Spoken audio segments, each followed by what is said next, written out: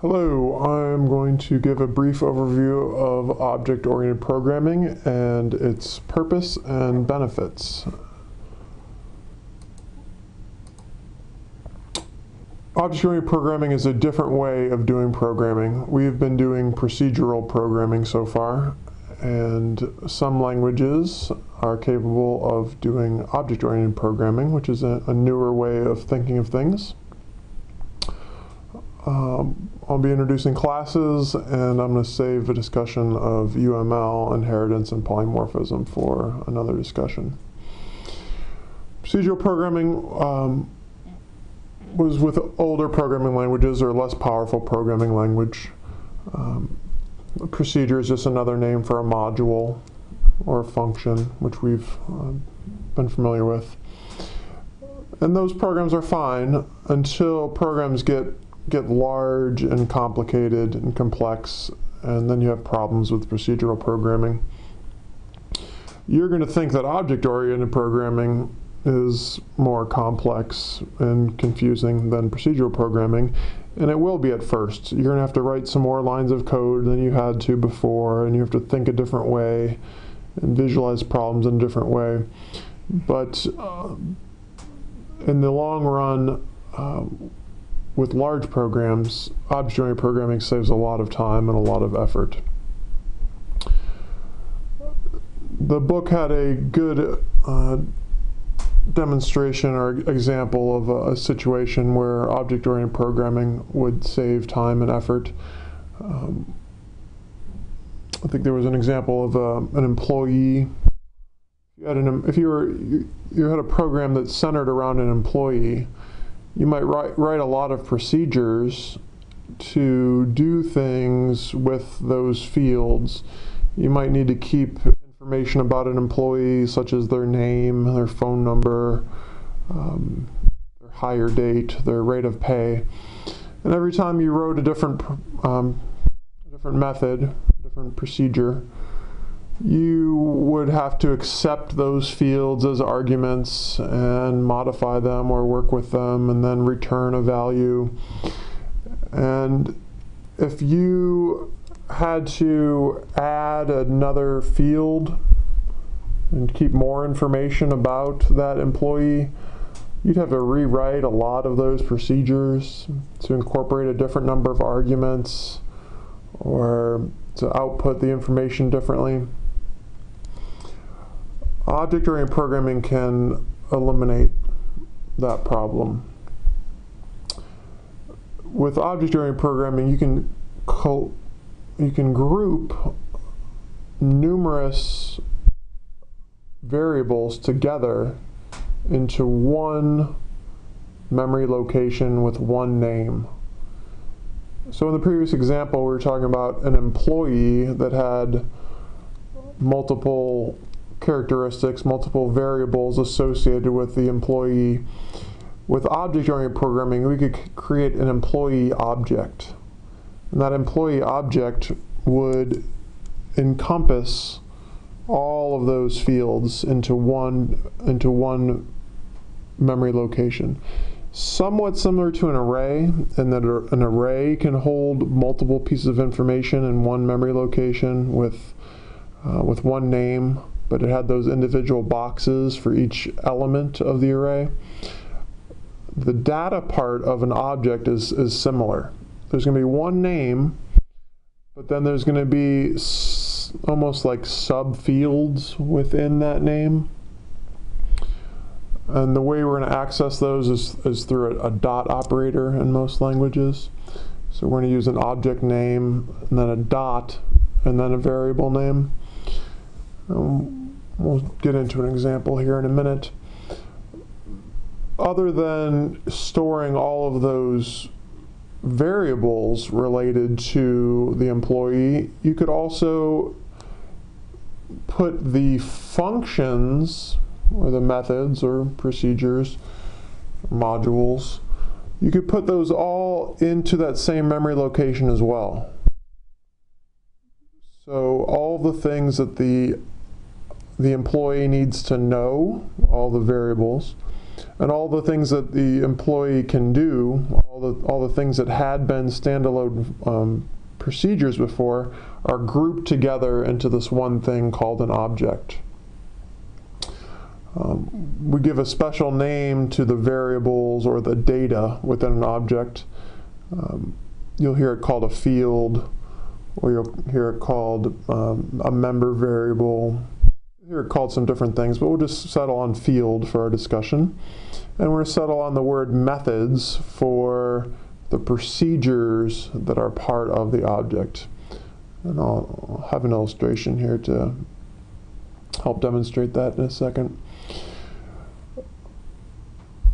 Continuing our differentiation between procedural and object-oriented programming, another thing that object-oriented programming does is encapsulates. It puts all the code into a single object, and that's kind of what we've been talking about. All the variables are lumped together in one memory location, and the procedures that operate on the data. And we also have the ability to do data hiding. You don't have to hide data with object-oriented programming, but it is one of the main benefits that you can get from object-oriented programming. And by that, what's meant is the code that uses the object doesn't have direct access to setting the variables in the object.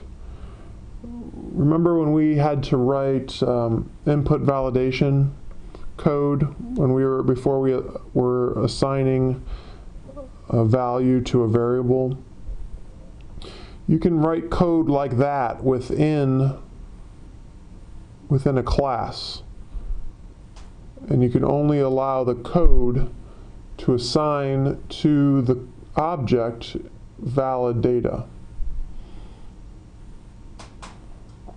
And again, I'll show you an example here in a minute. Another benefit of object-oriented programming is object reusability. So with that employee example I talked about before, you might have a phone directory type application that's using that information. So you write a program that is like a phone book for employees, and you use that employee class within that program. But then you have to write another program later that is going to be used to track sick leave or something like that. And with that, you could use all the same code from the employee class that you created in this other program. And you'd save yourself a lot of time and a lot of work. Okay, so now onto this new terminology. What's a class, what's an object, and some more specifics of those things that we just were introduced to, such as data hiding. All right, a class, first and foremost, is code.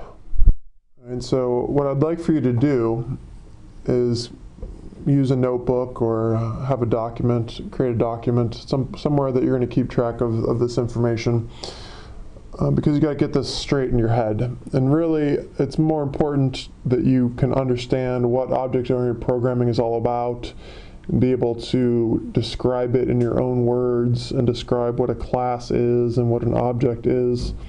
That's more important to me than you being able to actually make a program using these at this point in your development, but hopefully you will be able to make those soon.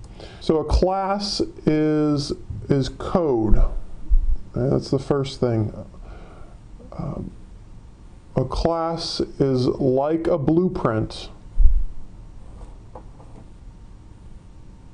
It's also like a cookie cutter, is the example in the book. It's kind of like a user-defined data type. In the past, we've been creating variables that were numbers or strings, like integers.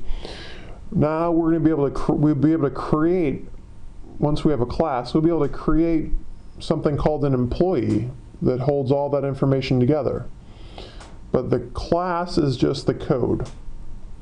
An object gets created from the class.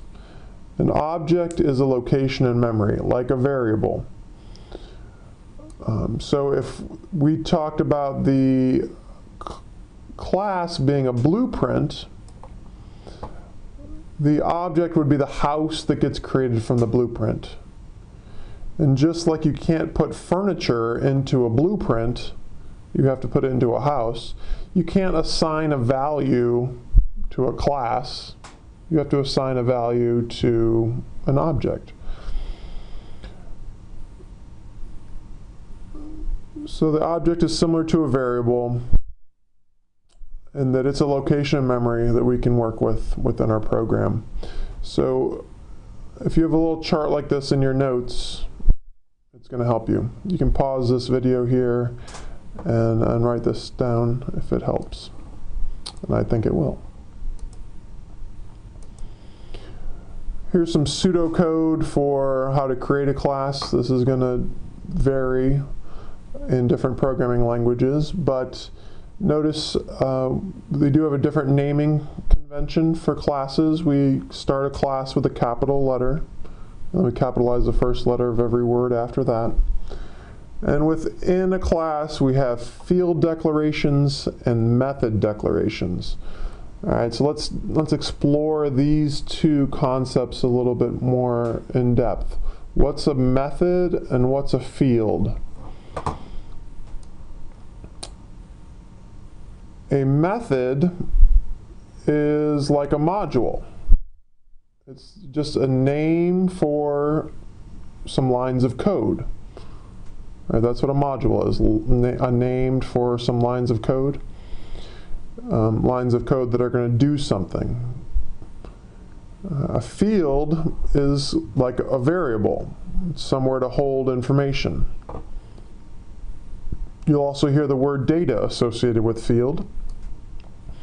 You'll also hear the words function and procedure associated with methods. Right, a method is basically a function or a procedure or a module. Fields are information.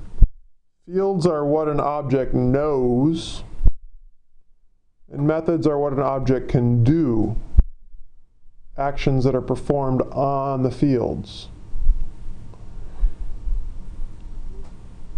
In general, methods are going to be public, fields are going to be private.